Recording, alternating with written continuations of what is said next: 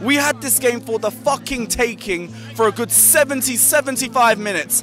And then one stupid pass from Robert Sanchez and it fucks the whole thing up. I need consistency at the back. What did we say with Kepa? What did you say with Mendy? The further back you go, the less mistakes you're allowed to make. Because the more mistakes you make, the more likely it's going to lead to a goal. Sanchez can't be doing this shit. He needs to be our safe guy at the back.